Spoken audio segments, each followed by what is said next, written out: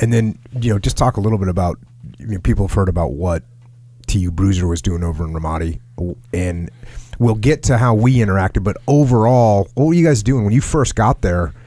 You just kind of jumped into it with both feet, as they say. We did, man. So I get there. I've got a SALT team, that stands for Supporting Arms Liaison Team. Really what it meant was 3 of those little 4-man teams grouped together in a 13-man team because we had an additional corpsman, a little medic with us. So I had 3 of those teams that I was responsible for, and I kind of knew what I expected was going to happen when I got there, that I would be in what's called the TOC, the Tactical Operations Center, which was I'd kind of run things from the desk and farm out my teams and units to support the guys that needed our help. These Army units that were going to go do missions, they needed someone to help them control the air. I had those teams. I would give them those teams. Well, it took basically no time to get there and realize that the demand signal for our support was higher than we could have ever responded to. They needed 20 of our teams, right, not 3. And so that idea that I would kind of be a COC guy, a TOC guy, was over in the first day, because as I get there and we're doing the turnover with the other Anglico team getting ready to leave, he's introducing me to all the people he's been working with. And it's like 15 different teams. Yep. They're not running operations with like 3 battalions. It's 40 squads, and these guys are going out in 12, 13-man teams, and they all need you. Yep. So, and there's operations. I mean, just so everyone knows, there's 5,600 people in the 118, or you showed up at the 228, so it's 6,000 people or whatever.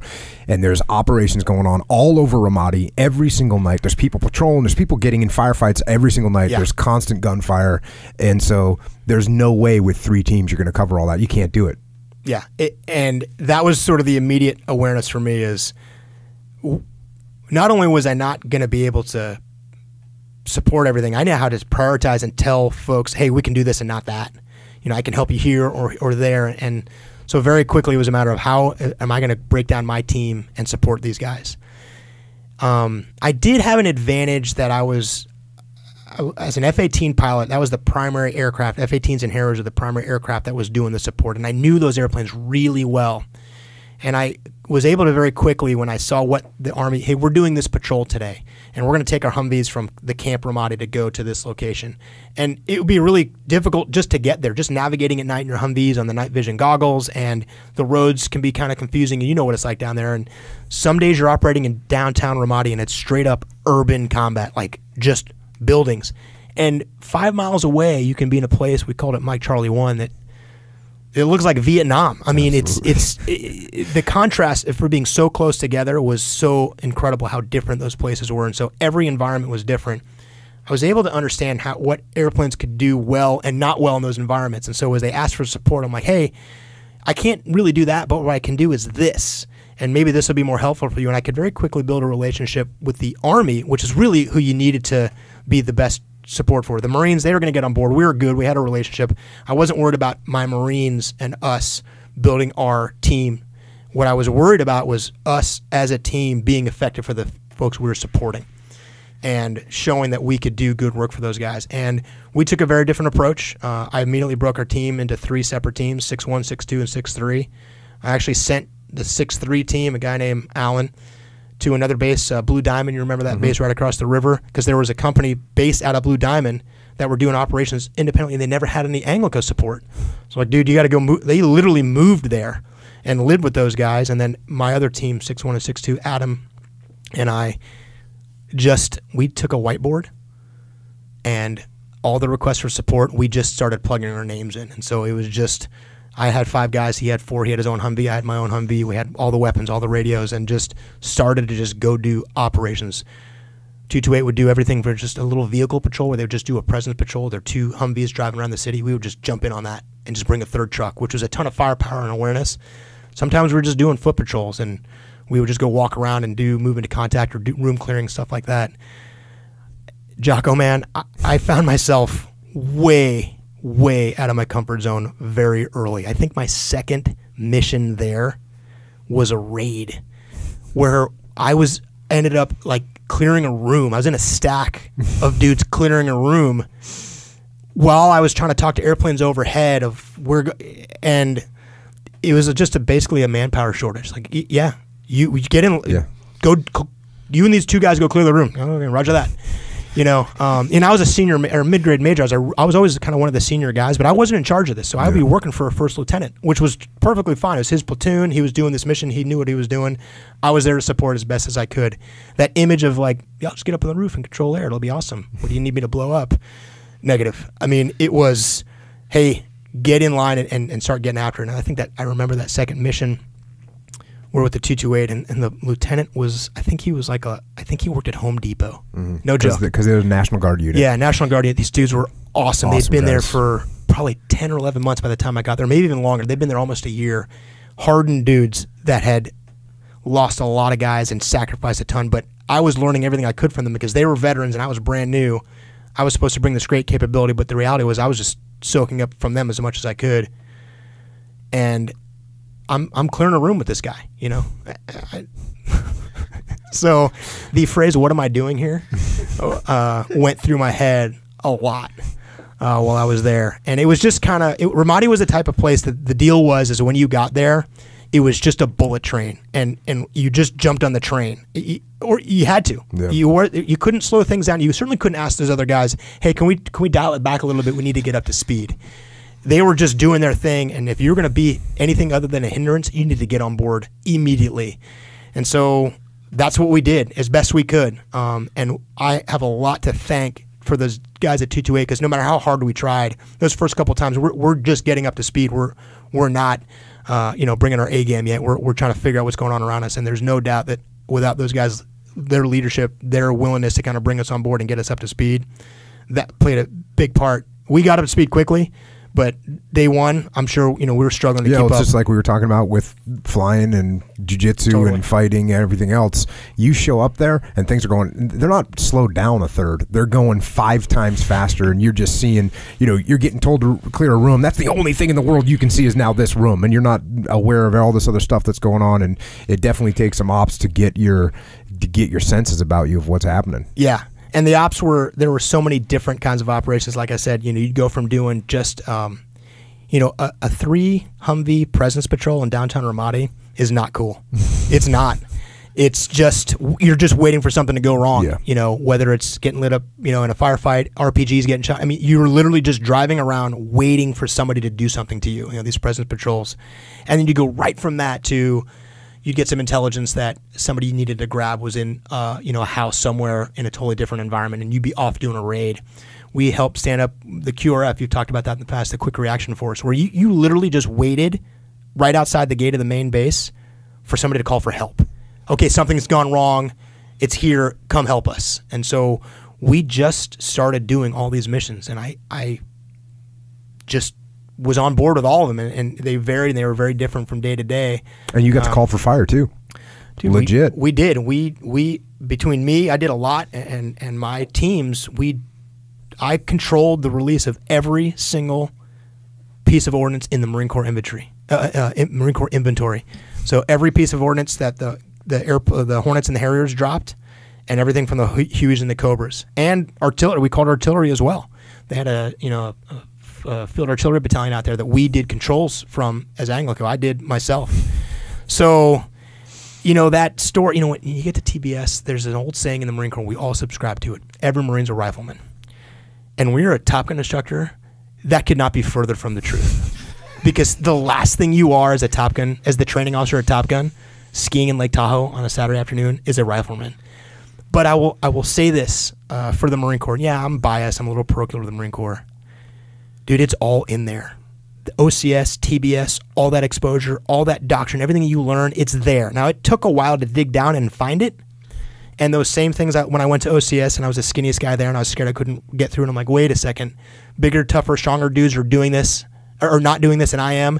It's all in there. And so I just had to figure out how to tap that stuff again and bring it back up and just go do it. So great decision. Here I am in Ramadi getting after it. And then you guys showed up. Yeah, there was one story you were telling me that you were calling for fire up in MC1, and it was your buddy.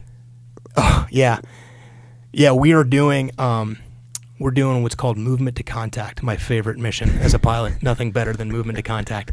And a movement to contact mission is you drive your Humvees, take all your folks out, and you set up a staging area on the north side of this this big area. Is big, kind of wooded, dirt, it had like little ravines and trees and stuff like that. And we would walk a patrol. And, 10, 15 guys would just go from north to south. And the mission was called movement to contact. So you walked until you got in contact, which meant you got into a firefight.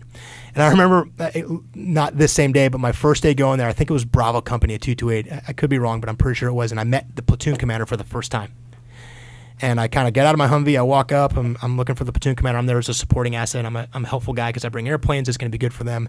And he walks up, and he's got a shotgun hanging on his kit. And, I was a brand new guy, but I'm like, hey, what's with the shotgun? I have a rifle. Everybody's got a rifle. He goes, hey, to be honest with you, I found that this is the best weapon for these type of missions. And it turns out he actually was right on that patrol. It's like, dude, what am I doing here, man? I'm going to go do a foot patrol with a guy with a shotgun. Yeah. So I knew that there was a lot in store for that. And we would do these patrols, these movement to contacts, and you'd end up in a building. And my job as a FAC was, hey, get out in the building, get up on top of the roof right away. And I would do overwatch, similar, different assets. I had airplanes, I had radios. SEALs would do overwatch all the time, and it was just a matter of cover and move. So I would get up on the roof and I'd go, hey, this is what I see. This is what the airplane sees. Okay, you guys jump to that next building. Sometimes the next building would be 20 yards away, sometimes it'd be 200 yards away. So you would just do these bounding movements building to building. And then when they get to the next building, my other guy would be up on the roof. He'd say, you're good. And we'd run down and go to the next building. And so we get into this building, and as soon as I get up on top of the roof of the building, so if you can picture it, half of us are on the roof of the building, half of the other guys are trying to move to the other building. So they're out in the open. And from that other building, as I get up on the roof, I look up, and the first thing that happens is like 3 RPGs hit the building that I'm in directly underneath me. Probably miss our team by like 15 feet below us. So above their heads and below us. That's the first thing that happens. And there was a vehicle, like a truck. No, it was a car. It was like just some car in between on a kind of a dirt road behind some trees where this fire came from. And we had airplanes overhead. It was 2 F-18Ds. I remember it from an East Coast squadron. And at TBS they teach you, hey, every Marine's a rifleman, and they tell you these stories. Is that one day you're going to be in a position where you're going to be in a firefight, and there's going to be an airplane overhead, and it's going to be a buddy of yours from TBS. It's going to be your old buddy, and you're going to be like, hey, Jocko, it's Dave. Help me out. And Dave's going to roll in on his white horse and come in with his Hornet and blast these things out, and your infantry buddy is going to thank you one day. I'm like, right on. The only problem was that I was on the ground, and the guy flying the airplane was one of my closest friends, a guy named Boo Friedman, was an OPSO of the squadron. I just left, and no joke, I'm like, hey, we're in a troops in contact, we're taking fire from wherever, and on the radio, he says, hey, Chip, it's Boo, what do you need? And it took me right back to TBS, only the problem was I was supposed to be in an airplane when that happened, and I'm like, I said, south to north, call wings level. And that's what happened. And I had 4 passes from these F-18s, did these strafing runs on this car. And I remember looking at the Army guys with us and the first lieutenant. And I looked at him, I go, dude, we're going to be fine. That's like awesome. Super cool, like very chill. Hey, this just happened. I see what's going on. There's Hornets overhead, saw everything. What do you need? I need this. We're in. And the next call was wings level. Hey, you're cleared hot. And, the hair on my arm standing up telling the story. It's just one of those stories where the Marine Corps, for whatever insane reason, will take F-18 pilots and train them millions of dollars and 10 years of training them, and they'll stick them on the ground. And it's for that exact reason. That exact event was, I could bring an asset that the Army would never have, in an environment that they would never be able to use, and through 2 buddies just talking plain English to each other on the radio, make it happen in like that. And I was supposed to be in that airplane, Jocko. That's how it was supposed to work out. But in that particular day, man, the roles were reversed. But it was an awesome. It was kind of a culmination of a lot of things like that. The Marine Corps, it's a legit. That thing they breed in us, it's a real thing. And it was pretty satisfying, to be honest with you. You see that car burn in the ground. And then eventually, I don't know, maybe a month or so goes by, and we show up. And who'd you meet first? Leif? Yep. Leif was the first guy that I met. Actually, Leif and Tony show up together. So we had seen you guys, you know, we had turned over and we were just kind of getting up to speed. We'd probably been there maybe a month or so before you guys had. So, you know, quick learning curve. We're just kind of getting comfortable with what's going on. We also know there's a new brigade platoon coming in. I'm sorry, a new armored division coming in. We know that the unit that were there, the 228, that brigade combat team is leaving. We new brigade combat team is coming in. And we were actually, in just a relatively short period of time, we were kind of the continuity because all the old guys are leaving and we had the overlap. Right. So we had kind of a prominent role with the new battalion and the new battalion commander. He's retired now. Awesome dude from 137 Armor, guy named Tedesco. Just an awesome dude. Just an awesome dude. Awesome. He had been there as part of his turnover, had come out a couple of months prior, maybe a month prior, and saw us, and we got to My meet. favorite thing about Tedesco is, like you said, awesome guy. We were getting ready to do a big operation with them. I think it was the first time we were pushing into South Central Ramadi, and we were in his briefing, and he's quoting Patton.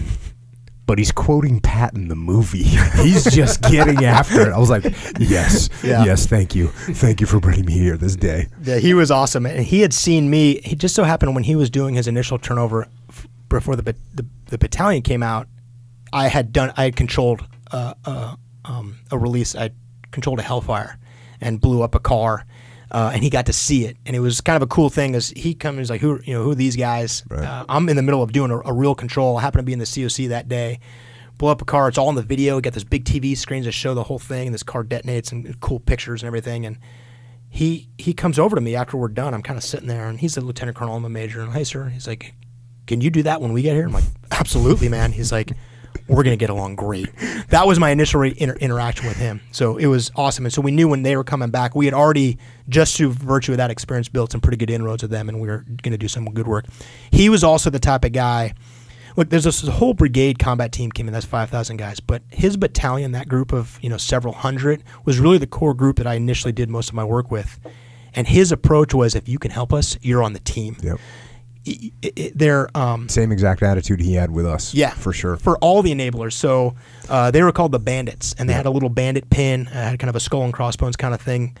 I was a bandit to him. For sure. Just totally on board the team, and he treated us like his own guys, and that was awesome. And so all the enablers, we had military, we had working dogs, we had explosive ordnance disposal, we had the Anglico folks, we had the SEALs, all these different groups from different places that none of them were assigned to him. But his approach was, if you can help my soldiers out, you're a bandit, you're on the team. And everybody was like, right on, let's do this, because you needed to work with them anyway. You might as well make the best of it. We started to do a couple of missions, and every one of those missions was your teams and my teams. And I would say probably in the first week or so, I'm guessing a little bit of dates, but relatively quick in the first couple of missions, we were doing the similar things. We were bringing support and Overwatch and helping these guys do their job, which is the exact same thing you guys were doing, totally different ways, but right. Ultimately we were supporting these guys. I'm in my little building there, or one day, whatever, just sitting around prepping for something, and in walks Leif and Tony. They drove over from your base, which is kind of a little bit of a haul around there to drive in, and he goes, "Hey man, love to work with you more. We find a way that we can work together on some of these missions, and we got this big mission coming up. You want to come down and brief with us?" Well, yeah, absolutely. I'd love to go brief with the SEALs, and it'd be awesome. I thought it would just be kind of this cool one-time thing. I get to see how SEALs do business. And that was it. That was his introduction. Had Leif and Tony. I'll be really candid. I'd like to think I would have done that. I doubt I would have gone to Shark Base and knocked on your door and said, "Hey, Leif, Jocko, let's do some work together." He made that initial contact, and him and Tony. We were definitely equal opportunity employers at that point, man. If the same thing as Colonel Tedesco. If we thought someone could do something to help us out, or we could complement each other in any way, man, we were knocking on doors to try and make that happen for sure. Yeah, and that was his approach. I'd never done any work on the ground. I didn't know much about the SEALs. I'll be very blunt. I had my own opinion of what I assumed you guys would be like. And it was probably something out of the movies. I expected like long beards and dudes just running around doing their own thing. And so I was actually a little surprised that Leif came and asked to do some work with us. And so I went to that first night mission, that first brief. I don't want to say I was skeptical, but I was certainly interested in what because my fear was that you guys were going to go do your own thing, and my guys were kind of just either not be able to keep up, not know what you're doing, and not fit in very well and be able to help out and just kind of put ourselves at risk. And look, I'll say this very bluntly. I have a very high bar when you leave Top Gun on what to expect from a mission brief and mission execution and mission debrief, because that's what we're all about. And I was pretty sure that there's no chance that you were going to do anything anywhere near that. And I was shocked and kind of overwhelmed at how professional your team was. And that was the biggest thing for me, was what are these guys going to be like? I just sort of pictured a kind of a pickup game. Hey, let's go out there and just, kill some bad guys and come on back and high-five each other. And, dude, it was one of the most professional, organized mission briefs. I totally understood what your plan was. I knew exactly where I was going to fit in. We went and did it. And then you guys debriefed after. We came back after this. It was a relative unevent. Nothing really happened that night in terms of, in the grand scheme of things that we saw, we were there. And then you debriefed it. You guys came back and you mission debriefed. Dudes were there kind of cleaning weapons and going through and analyzing what happened. And that was it, man. I was totally on board. I was sold at that we could work together like pretty effectively. And that was kind of the beginning. It just sort of started out of the blue, and you guys came down and asked to do some good work, and we did. Man, you did a lot of work. I did. Your team did a lot of work with us, because we started to think, because from our perspective, and I know there's one junior officer out there who's now probably a lieutenant commander or maybe even a commander at this point, but at that time, he was on his first deployment, and he was a JTAC. What we call in the SEAL teams, our air controllers are called a JTAC. And so here he is in some of those missions, instead of being a SEAL, he's being a JTAC. So he's one of those guys that looked over at you guys and said, hey, wait a second, can you take this radio from me and do that thing so I can go do my frogman stuff over here? And and plus, again, to be blunt, you guys could do it a lot better than we could, period. You were an F-18 pilot, for crying out loud, and we had a new guy, junior officer, on the radio trying to call for fire. You guys were just eminently better qualified to do it. And so, yeah, we looked at it as if, okay, that gives us one more shooter, and it gives us a whole new level of expertise. Now, of course, there's JTACs in the SEAL teams that they are a lot more experienced and they're awesome, and of course, but in our group, to bring you guys was just a huge level up for us to get a lot better and give us more people to maneuver as SEALs on assaults or on overwatches or whatever. So it turned out to be a real good little relationship we got going there. It was a classic win-win. When a SEAL says, hey, would you control the air so I can go shoot people? And that means I don't have to clear that room and be in a position where I might have to do something like that. I'm all over it. And I know who you're talking about. He and I had a great relationship. Someone that I really loved working with, who wanted to go be a frogman, like you said. I wanted to go control airplanes, and we found a way to make that stuff work. Now, it was a big deal for me, though, man, for me and my guys to work with you guys, because you've said this on the podcast, and I know how organizations we're not necessarily parochial, that we don't trust other people, but we get really comfortable with how we do business. And to just bring in another group of dudes, I think this also speaks volumes to Tedesco and all those guys. You want to make sure those guys can keep up, and everybody knows that you guys are legit, man. And to keep up, you're gonna have to keep up. You're gonna have to carry your own weight, and you're gonna have to make it happen. You're gonna have to provide something, because the minute you become a drain on the team, you're gonna get cut loose. And we couldn't afford to be a drain on you, and we couldn't afford to have other people be a drain on us. So I think there was a lot of kind of at the beginning of there were a lot of reasons why it wouldn't have worked. There's a whole bunch of reasons why it wouldn't have worked, and the only reason it did work is that everybody was committed to building a relationship to support the battalion. That was it. Yeah. We all had the same end state in mind. It wasn't about what can the SEALs do to be SEALs and be great, or it was what can we do to support those guys. Yeah, what's the whole thing I was opening up with? That's sort of where that came from. It's just this attitude that everybody there was on the same team, straight up on the same team. And so then that turned into big missions, big missions pushing into Ramadi, putting in the combat outposts, night after night, day after day, doing those big operations. And that relationship just got stronger and stronger. Leif obviously with you, and just turned into something really not just cool, but man, effective. Yeah, effective. It was. I mean, in that deployment, I kept a long journal. I took a lot of notes on my experience there, and I've gone back and reread it a few times, and I've somewhat recently, throughout that whole thing, one of the common themes is how there'll be, Leif and I did this today, we did stuff with you all the time, and it kind of became in that middle, that kind of June, July, August. I mean, that was all we were really doing because we were so busy. And the big op was kicking off, and we were starting to get into downtown, places we'd never been, all these clearings and all that stuff. And so the need for us to support the Army and the need for you to support the Army, again, we could have had 10 times as many folks, and we probably still could have done more work.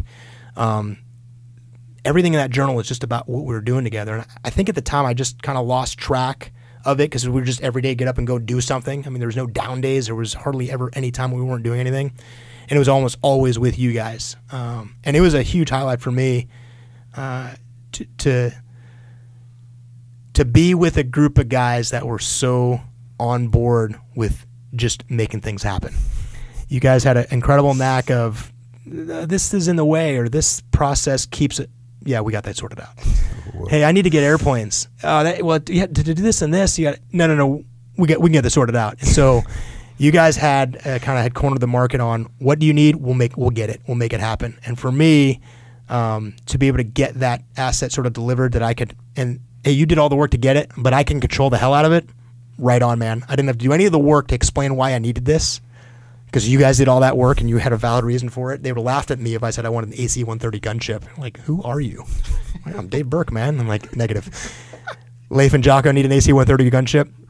Not every time, obviously it was a thin asset, but when that thing showed up overhead and then you get the guy we were talking about is like, you want to control this? I'm like, yes, I do. I want to control this thing. So there's a lot of mutual benefit there. And I think what we also proved is, I think for the battalion and the brigade, they figured out that we were really helpful in helping those guys accomplish what they wanted to accomplish. And that was just, I'm not putting very good words to it right now, but it was obviously real rewarding. And it was the highlight of that deployment is our ability to work together through, like I said, there's a whole laundry list of reasons why we shouldn't have been able to do this. A bunch. You didn't work for me. I didn't outrank you. Your guy. There's just a whole bunch of institutional roadblocks that we could have just stayed in our own corners, done our own thing, and you and I could have never met. And that wouldn't have really been all that uncommon. Mm-hmm. It would have just been ops normal. It worked out, man. Yeah. A lot of awesome highlights on that deployment, and obviously some of the worst days of our lives were over there. June 20th. Talk to me about that. Yeah, man. So obviously I know we're going to talk about this. So we had been there quite a bit, and I remember kind of the shock when we first got there talking to the 228. First day I'm there, I go to Alpha Company, and they've got a memorial outside of their compound of all the soldiers that have been killed. I can picture it. It's just kind of like names are on a little placard, and it's kind of a tall little pyramid-looking thing with the names on there. And you see it, you understand it. Hey, people have died here. You get it. It's not hard to understand that those things have happened, but there's just a level of disconnect when you first get there. Like, oh, people are dying, but you haven't seen it. And then, very quickly, I think probably my second mission out there was kind of a QRF from a vehicle IED. So basically, an insurgent with a bunch of bombs in his vehicles got in between American convoy and blew himself up. So I see my first dead body. I see, oh, this real combat. People are dying here. It was an enemy. It wasn't the same. And then, March, April, May, we started taking, we continued to take casualties, and I'm starting to go to memorials, and we're starting to see guys that we knew and worked with and were friends with and built relationships with, and they're getting killed or really gravely wounded. And those memorials started to become every couple of days we're going to a memorial. And that sort of weighs on you. I've thought about this a lot and how it affected me, as a pilot, being out of my comfort zone in this environment and what that was like. But without trying to diminish any of that loss, there's a disconnect when it's not your person, when it's not your guy. And on June 20th, so Chris Leon, who was my radio operator, we were in a building that we had been in. Let me back up. I was not there. I had left that building that morning, gone back to the COC. Adam's team with Chris had replaced us. And we were basically just going back and forth operations into this combat outpost because it gave us a really good view of the north part of the city. And we had to be there basically 24/7. And Chris and Adam's team had gone back out there, and they were supposed to go from like 12 to 4, something like that. I don't know what it was. We gave them like a 6-hour shift or something. And then we were going to kind of figure out if we replace or start over. We had just sort of sent them out there, and we're going to come back in a little bit. And I got a call on the radio from the battalion saying, hey, can you extend your Anglico team out here for 4 hours? We're going to go do another movement to do some clearing. I'm like, yeah, roger that. Hey, Adam, can you guys stay out for another couple hours? Support, we're going to get you here or whatnot. Standard answer, yeah, roger that, no problem. And during that time, it was not uncommon to take fire in that OP, and there was some sniper fire. And the first shot, there was a younger Marine, a Lance Corporal, who was up there, and Chris ran up from the other side and kind of put him down. Said, hey, why don't you get down, take cover, go over to the other side of the building. And Chris got up to start to. He was doing his observation to try to figure out what's going on, and Chris was shot by a sniper. And I get a call, kind of very very closely after that, from Adam. I'm kind of manning the radios all the time anyway, and even in our home little base there, like where we had a radio right there, so I was never really not there. I was just on the radio and say, hey, Corporal Leon's been hit, we're on our way back. And that was about it. So I didn't have any real good sense of anything that was going on. And a little panic sets in, like, okay. And I don't want to press for too much information. I get a call from Alpha Company, who'd manned all the observation posts between where he was and where we were, that they were clearing, make sure the roads were clear. They're using their tanks and their Bradleys so they could pick him up and bring a straight shot, because that was a pretty busy, dangerous road. You always had to look out for IEDs and stuff like that. And so everybody's kind of picking up the pace to clear out that road, and he's coming back. And I get a call. Hey, he's breathing. We're heading straight to Charlie Med. And I'm like, all right, okay. I kind of had this sense of this is going to be okay.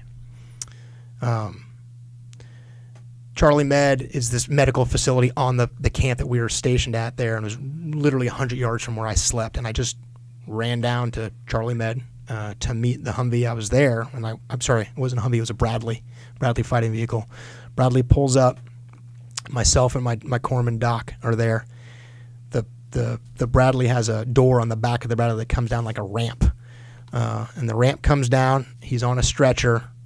Doc goes up to get the front piece of the stretcher. I'm at the bottom, and he comes down carrying the stretcher, and Chris is laying on the stretcher.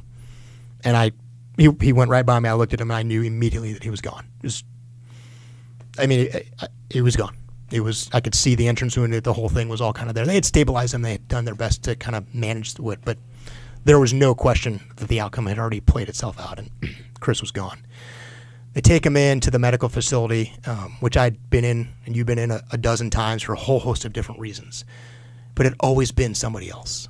I mean, I may have known that person and been close to that person, but it was always somebody else. And Doc goes in with him. He's carrying the stretcher, and he comes out in Jocko's probably 10 seconds. And he just comes out with his head shaking. And I knew. I wasn't holding my breath. I knew. But he kind of came out and just sort of, I guess, confirmed, if that's the word I'm looking for, just sort of made it official that Chris had been killed. And it sort of initiated just a very strange kind of very sequence of events. So I knew Adam and the rest of the team were trying to get back, and they're going to have a slower road back because they're not going to get the support. It's just going to take a little more time. They're going to get their gear and all the things go along with that. Chris just got loaded in a Humvee and racing back in a Bradley. They're kind of loading up their Humvees, and it's just going to take some time. And I know, like, I need to get back to the vehicle. We parked our trucks because I want to meet them there. And I walk back, like I said, it was maybe 100 yards from my hooch to Charlie Med, and I get about halfway there, and I had this thought that I maybe didn't confirm that Chris was killed. And so I actually walked all the way back to go find, there's a senior medical officer, we called him the SMO, really awesome guy that dealt with all the casualties there, who I knew because I had controlled helicopter casevacs on wounded folks. I've been there a lot. We gave blood. I mean, we were in that facility all the time. And I I don't know why I needed to do it, but I had to talk to him. That, hey, is Corporal Leon, is he killed? And he's like, yeah, I'm sorry, man. You know, it was kind of an odd conversation. I could tell why he was looking at me like, why are you asking me this question? Like, it just was one of those things that I was in sort of, I think it's just a stage of disbelief that as I walked back and I was going to deliver the news, I had sort of told myself, like, I can't tell them in case, what if I'm wrong? Because I never really went through that. I saw him. I saw Doc, but there were no words were exchanged. And I had this very odd, like, walking back and forth a couple of times and kind of sorting it out. And then, you know, my job was, next thing I had to do is I watched the trucks pull up. They all get out, you know, 4 guys. And everybody else had heard, you know, all the Anglo teams that were there. And we shared a facility with EOD and the working dogs. Everybody, you know, the word was passed that something had happened. And I, you know, hey, Corporal Leon's dead. You know, we do something called, I think it's called a hero flight. Mm-hmm. Hero flight's going to be at like 1600. I got the information in like 10 minutes. The process of them bringing in a casualty, that casualty not surviving, and then moving, they had that thing wired. And I'd seen it done a bunch of times, but it was Chris. It was my guy. It was a guy that I just knew differently than everybody else, and I just saw him differently. When we entered our trucks, he was the back left and I was the front right, and our trucks are always parked backed into their spots, so they're always side by side. So the back left of his truck door and the right front of my truck door, we always had to fight space for each other. You know, Chris was a standard perfect Marine. Like, he could be 90% of the way through. If he saw me walking up, he'd get out of the way, close the door to let me in. I'm like, oh, come on, dude. Like, he was just a great Marine. I walked past that kid without even really talking to him, you know, 1,000 times, just every single day, a couple of times a day. And it demystifies, as a Marine, you just live a slightly bit, for me, I shouldn't say you, how it felt for me, as I just felt with all that was going on and all the destruction and the death and the violence and all the things that I'd sort of become accustomed to at that point, there's just an aspect of it that's just a tiny bit insulated in your life to a really small degree, but it's enough to just keep you sort of preserved. And when Chris was killed, it just sort of exposed that. It broke down my last little boundary of I'm okay here because I can do this, because I'm going to get through this. I'm going to go home and everything's going to be okay. And that hurt a lot. That hurt in ways that I did not understand how it was going to hurt. I just didn't know what that was going to be like.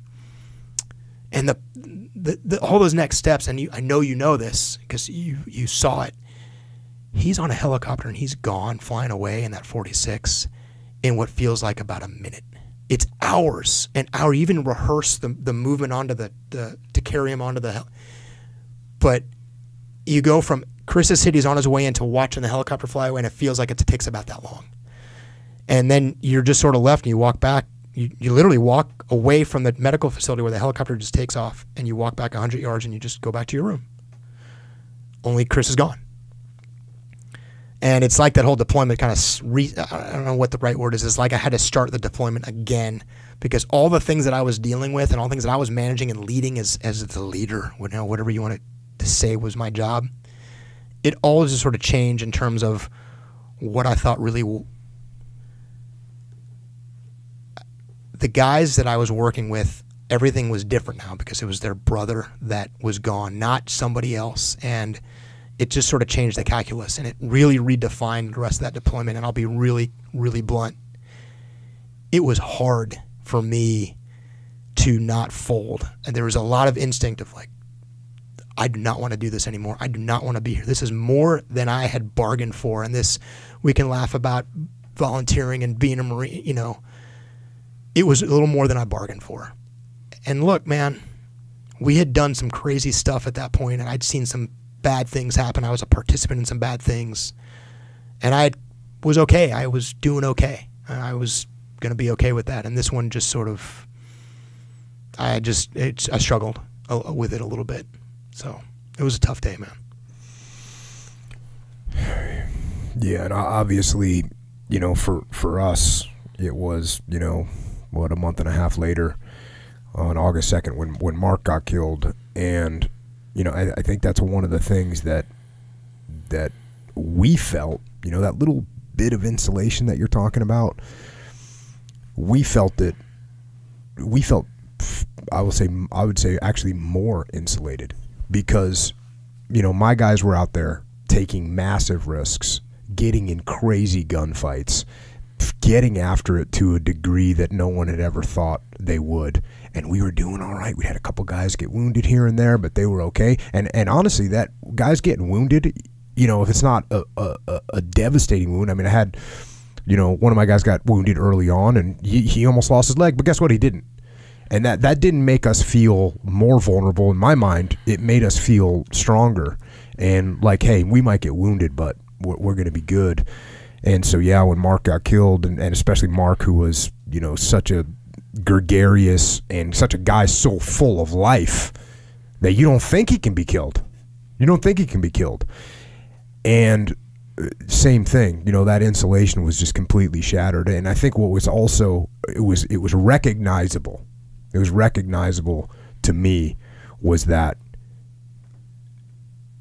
other people outside of Task Unit Bruiser, they thought the same thing. They thought, hey, the SEALs are here. They're gonna push through this. They're gonna win, and nothing's gonna happen to them.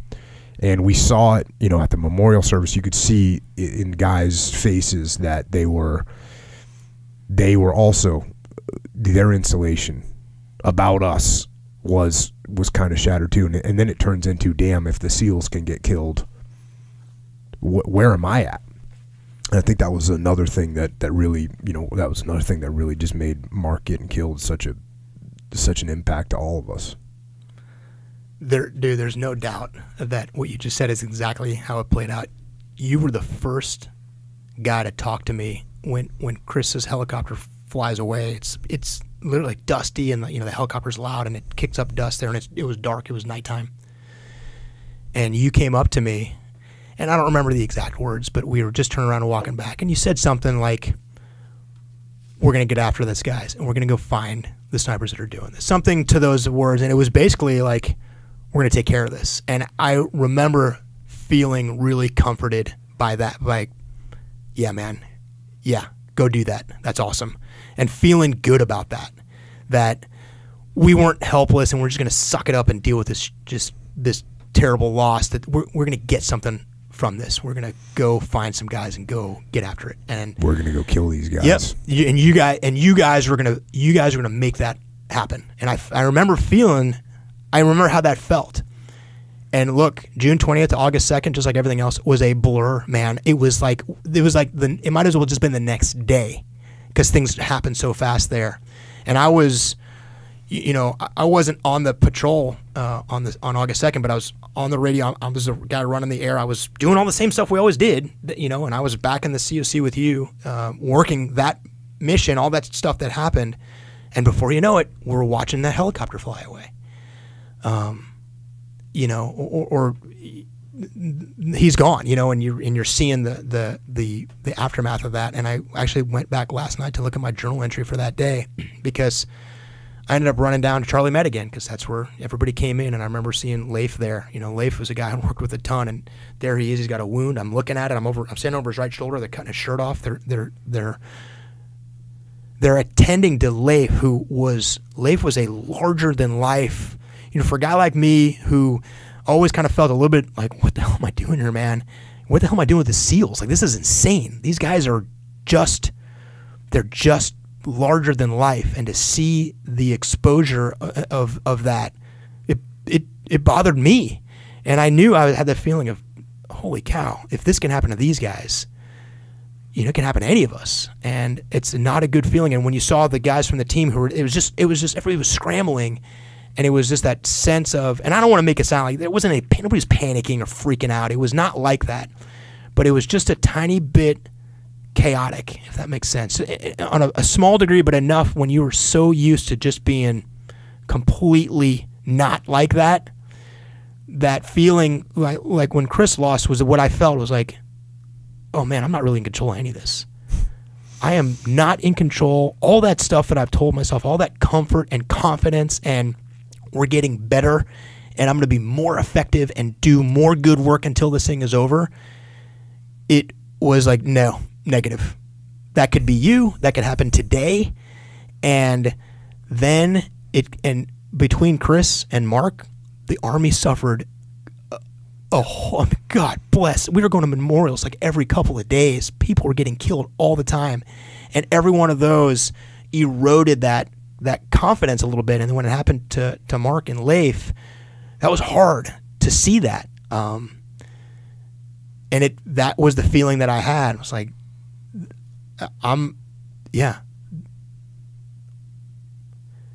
maybe I'm just lucky, maybe this whole thing is just luck. Now look, we regrouped. I mean, June 20th was a bad day. We did all the things. We did the memorial. We paid we honored him the right way. You guys came out. We did it the right way, and we acknowledged Chris.